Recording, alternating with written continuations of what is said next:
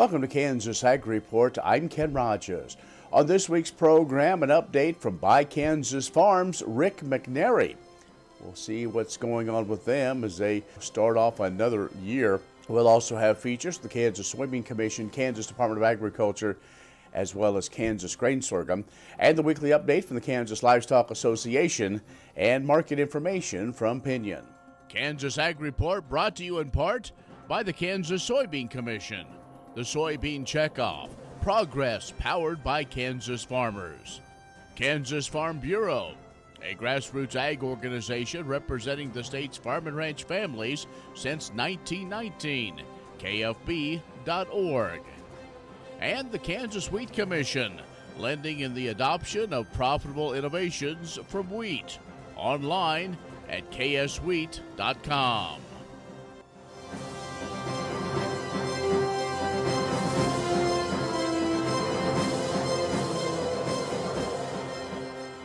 In agricultural information, USDA says all cattle and calves in the U.S. and Canada combined to total 98.2 million head in January 1st of this year. That's down 2% from the 100 million head January 1st of 2023. The all cows and heifers that have calved inventory was also down 2% from last year to 42 million head.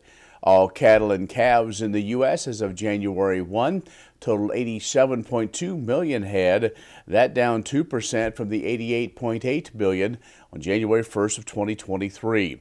Now the all cows and heifers that had calved inventory at 37.6 million head, 2% lower than it was last year. And all cattle and calves in Canada January 1st totaled 11.1 million head, 2% lower than last year. And all sheep and lambs in the U.S. and Canada combined to total 5.86 million head January 1. That down 2% from the 5.98 million head January 1st of 2023. Well, USDA has announced changes to the Emergency Livestock Assistance Program, or ELAP. It provides additional assistance to producers who suffer wildfire losses of stockpiled forage during the winter months. Now, previously, ELAP covered only the normal grazing season in places like Kansas. For 2024 and subsequent program years, ELAP policy has been updated to extend the normal grazing season to 365 days a year for perennial forages only. U.S. Senator Roger Marshall led the charge for the change, working with Senators John Hoeven of North Dakota and John Tester of Montana for a bipartisan effort back in 2023 to add language to the Livestock Disaster Relief Act that would ensure that future losses of the same nature are covered under ELAP.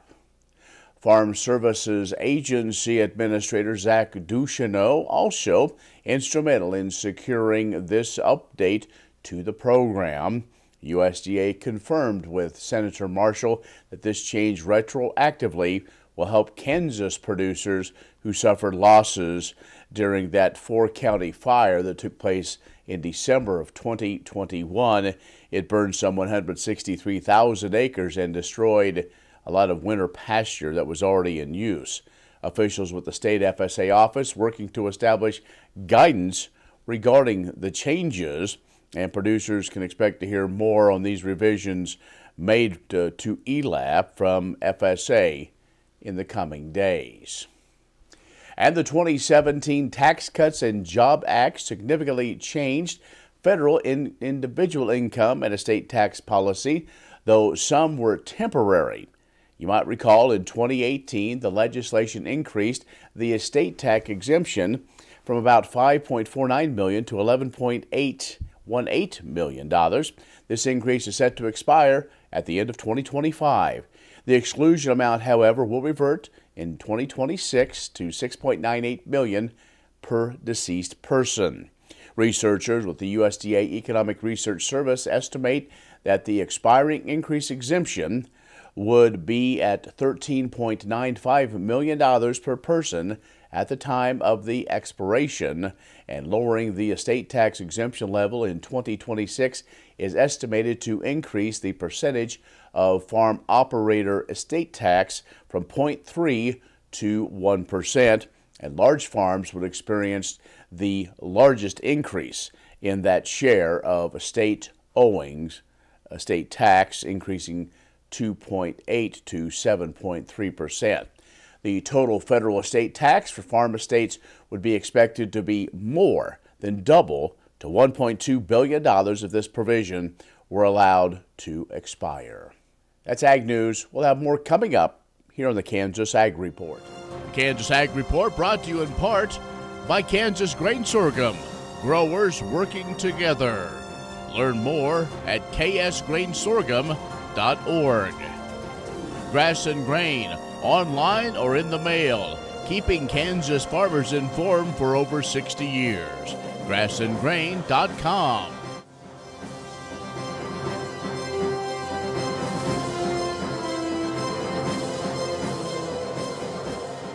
And our guest is Rick McNary, Shop Kansas Farms. And Rick, always good to catch up with you. Likewise, Kent. Okay, let's get an update now. Shop Kansas Farms kind of began back during the pandemic. It continues to go on, but so give us an update of how it is kind of progressing, if you will. You bet. As you said, it began during the pandemic. It was a Wild West rodeo as literally tens of thousands of people joined our Facebook group every day in those first several months. As we kind of got it under control, one of the first things we did was build a website so people could go find the farmers. And that was really critical. So, because we knew that Facebook might at some point in time shut it down. So being able to have a website that kind of trained people to know, I can go to www.shopkansasfarms.com and I can find farmers and ranchers near me who sell direct to consumers. As it continued to grow, I realized it was beyond my scope to manage well and really to have the vision for it that I'd even seen. So I approached Kansas Farm Bureau about a year ago, and I said, if you guys would be interested in buying this off of me, because I'd set it up as a nonprofit or as a LLC, and they looked at it and they said, yeah, there are three reasons that we like it. One was the Facebook group, and we have 164,000 members on there now, and the communication that goes on, and it's just about buying and selling food from Kansas farms. There's nothing else allowed sold on there. The second thing was the website. And since then, they've redone the website and built it out a lot better with SEO, made it to where anybody that lists on the website, they're legit. Because those first few early weeks and months, we weren't sure everybody was legitimate. The third thing was this idea I'd had for a long time about how you help build a local food system. And when you think about what Shop Kansas Farms and that whole direct-to-consumer model is in order for the direct-to-consumer model to really work well for farmers and ranchers, there's some principles that go on. The first one is the idea that people want to buy, they want to know where their food comes from. That's called identity preservation. I want to preserve the identity of my food. I want to know the farmer. So that plays huge into Shop Kansas Farms. Second one is the economic concept of inelastic demand, that people will pay $14 for a cup of coffee at Starbucks for some reason. But that inelastic demand says there's a story and there's an emotion. And so if people know where their food comes from and can know that farmer and rancher, they're willing to pay more. But a really critical part for that to be continued to be successful is build a control over the local supply chain. And direct-to-consumer folks don't have that control, largely because processing components are lacking. So what we've moved into now is helping communities start harvest hubs. And it's a combination of producers, processors, and distributors and the community coming together for economic development as well as community engagement. So we've started one in Rice County. We just got funding from the Patterson Family Foundation to start one in Caldwell. It'll be called the Border Queen Harvest Hub. One thing I learned through all of this with with the Shop Kansas Farms is people got really pretty regional. Mm-hmm. You know, it's like we want to shop Kansas Farms. Right. You know, if Kansas, Oklahoma wants to have their own, that's great, but we want to shop Sure. Kansas Sure. Farms, and so Okay. even dialing that down more. So, not surprisingly, economic development directors are some of our biggest fans and really pushing this through because they see it as helping. So it's assumed that that direct to consumer uh, market is about 15 to 20%. Okay. We're talking with Rick McNary from Shop Kansas Farms. We're going to take a quick break. Back with more in just a moment. Kansas Ag Report brought to you in part by the Kansas Livestock Association, supporting members' business interests and meeting consumer demands. KLA.org. Oldie Seed Farms, carrying soil-specific seed. Find them on the web at oldieseed.com. That's OHLDE seed.com. And Kansas Corn, building the future at kansascorn.com.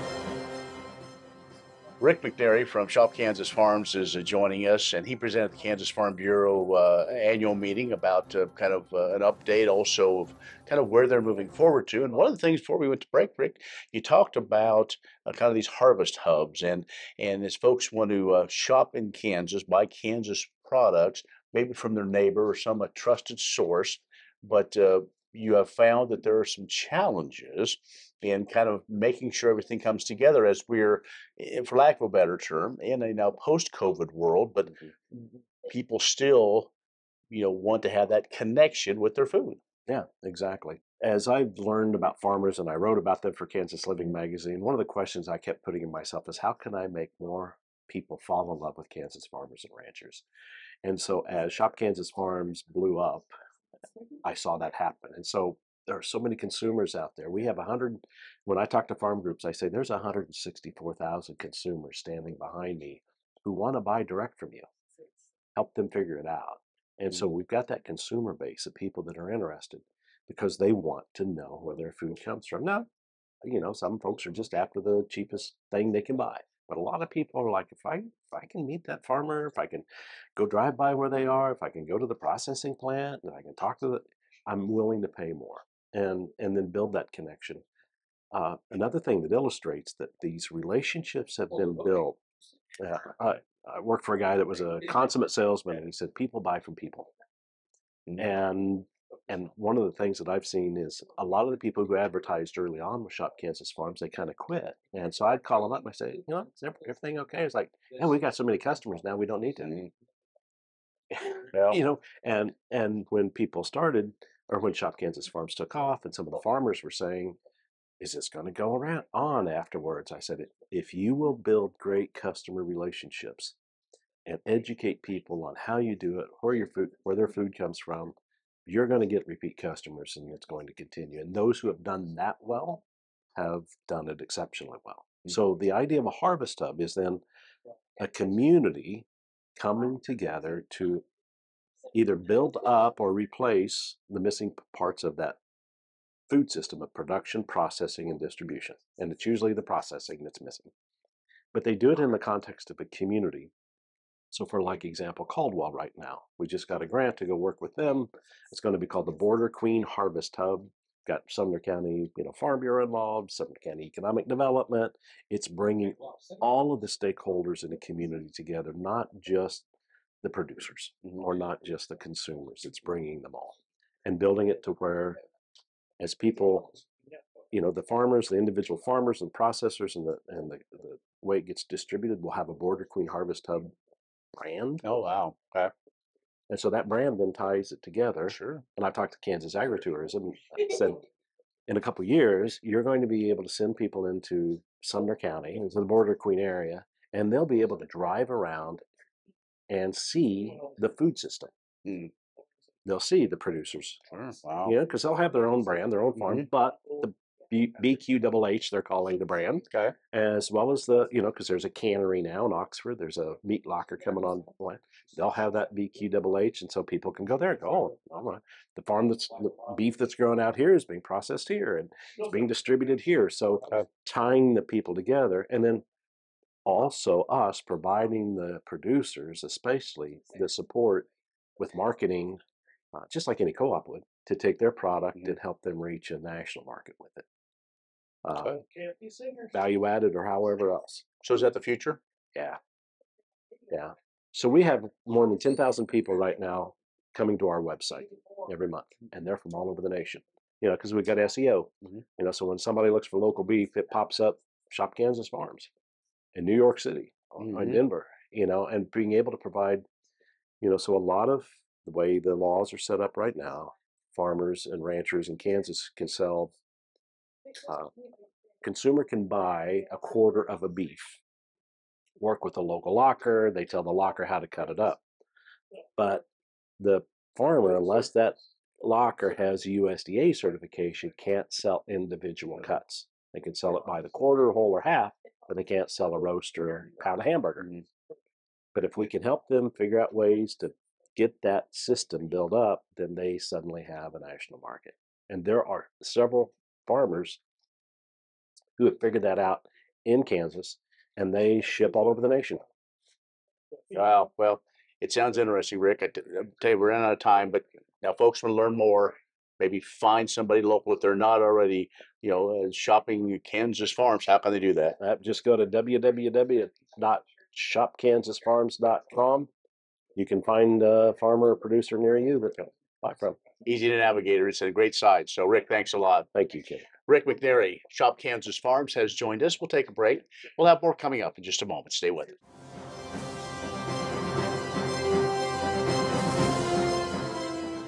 It's now time for the Kansas Sorghum Update, brought to you by the Kansas Grain Sorghum Commission. Today, we're providing sorghum leaders with information regarding the nomination process for the United Sorghum Checkoff Board of Directors and other opportunities to become involved with our organization with a new series of sorghum-centered events happening later this year. The USDA is currently seeking nominees to succeed 2 vacancies in Kansas for the United Sorghum Checkoff Board of Directors. The Checkoff Board is comprised of 13 sorghum producers, including 5 seats for the largest sorghum-producing state, 3 for the second largest, 1 for the third largest, and 4 at-large national positions. Sorghum producers within the United States who own or share the ownership and risk of loss in sorghum production are eligible for a nomination to the U.S. Secretary of Agriculture for appointment. Nominations are due to the USDA on May 3, 2024. For more information, you can visit sorghumcheckoff.com or visit our website as well by visiting ksgrainsorghum.org to express interest. The Commission is also excited to announce its latest collaboration with K-State that will launch this summer. The Sorghum Connection series will address best agronomic practices in order to prevent diseases and other obstacles through a series of field days and producer-led panels. Be sure to stay tuned for more information as details develop. We'll be sure to keep you updated via our social media, digital newsletter, and of course, our website. Thank you, and stay tuned for next time. Imagine turning soybean oil, used cooking oils, and waste animal fats into fuel so amazing it drives U.S. jobs and our economy forward. Learn more about biodiesel at americasadvancedbiofuel.com.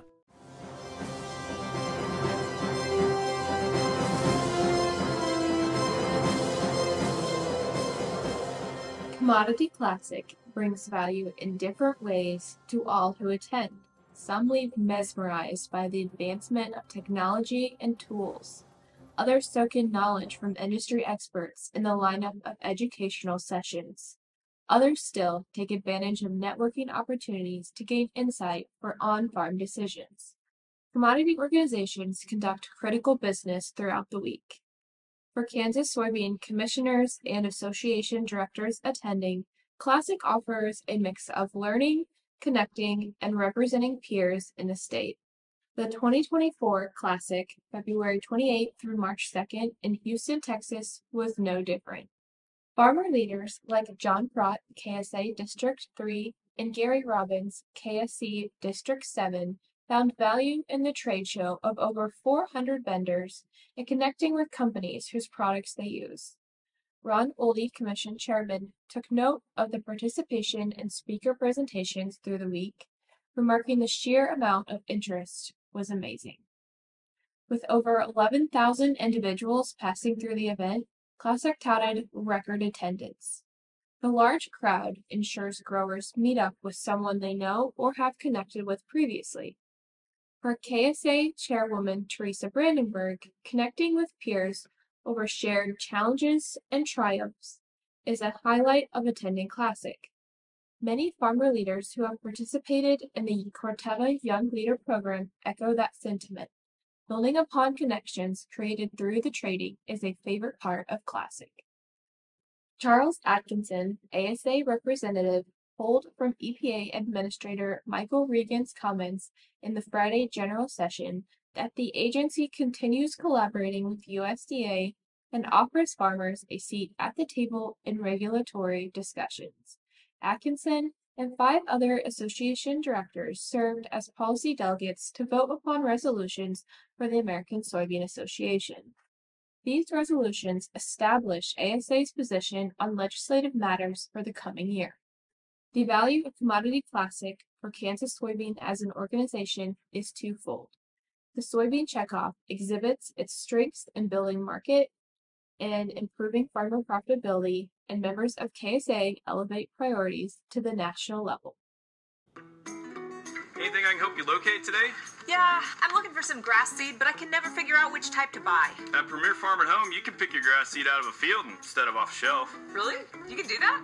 At Premier, you can. That'd be great. Let me take you to our plots. Everyone has lawn problems. At Premier Farm and Home, we see it as an opportunity to earn your trust. This is so helpful. Only place in the Midwest. With each problem we help you solve, you'll gain confidence and find that no one can take care of your lawn like you can.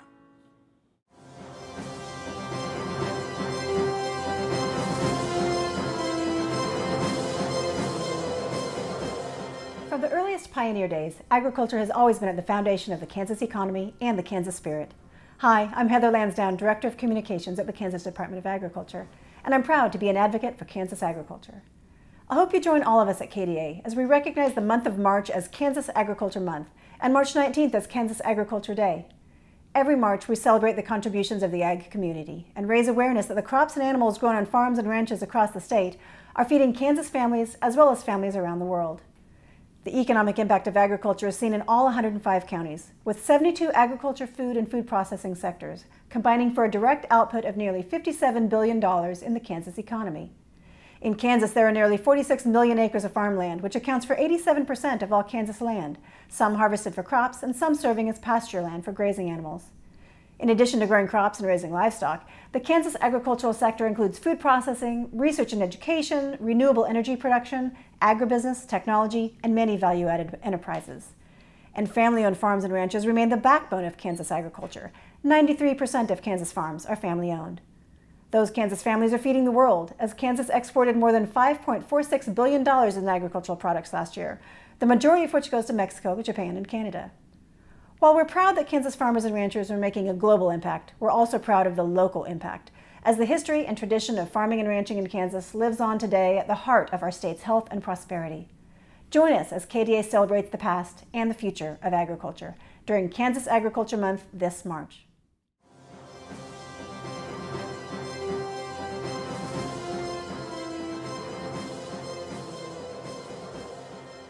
Steers entered by Willow Creek Angus from Americas and heifers owned by Spring Creek Ranch of Cassidy won the overall gain contest as part of the 2023 Flint Hills Beef Fest Feedlot and Carcass Awards. The steers from Willow Creek Angus gained 5.14 pounds per day from the time they went on grass in April of 2023 until harvest from the feedlot on January 10th of 2024. While the Spring Creek Ranch heifers gained 4.6 pounds per day. Steers owned by Colton and Becca Arndt of Emporia placed first in the feedlot contest with an average daily gain of 5.28 pounds. In second place were steers from Spring Creek Ranch. The steer carcass contest was won by entries from Miller Ranch of Olpe, with second place awarded to cattle owned by Bill Burton and Roger Potter from Emporia. In the heifer division, the winning pen from Spring Creek Ranch also earned first place in the feedlot contest, while cattle owned by MAK Farms of Green City, Missouri finished second. Entries from Lee Glanville and Wes Cahoon of Cottonwood Falls took first place in the heifer carcass contest, with second going to entries from Don and Carol Hahn from Fall River.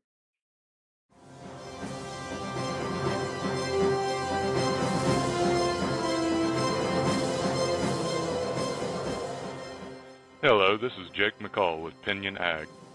The market has been quite active in all areas this week with no shortage of data to discuss. In a time with little focus on U.S. production news, the trade is carefully examining export data, ethanol production, South American harvest, and political machinations around the world. That being said, as we start with the grain markets, it is likely that most of our action this week has had little to do with fundamentals. It has long been known that the managed money funds are heavily short in the grain markets, and they remain so. But in the past 2 weeks, we have seen some lifting of those positions ahead of the March WASDE report that came out this week. The WASDE report, though, pales in terms of importance when compared to the end-of-the-month planning intentions release, which will be accompanied by the quarterly stocks report.